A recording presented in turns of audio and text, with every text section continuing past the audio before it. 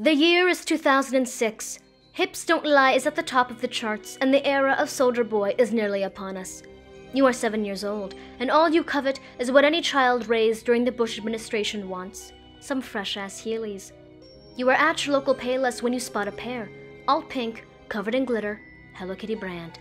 The perfect accessory to a weekend of sin and debauchery.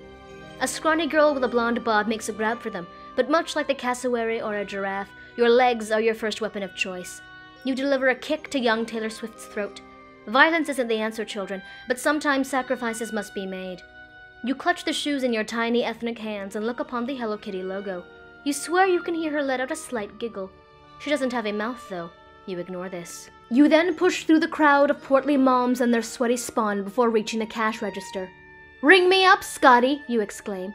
The cashier says, "My name is Tom." You say, "Good for you." The shoes are purchased.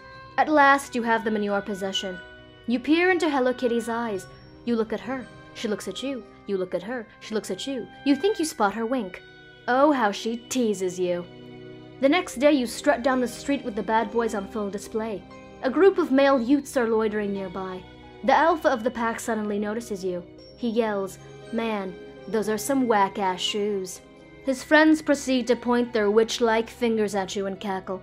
You peer down at Hello Kitty, but alas, those dark, soulless pupils offer no solace. Junie B. Jones should have prepared you for this.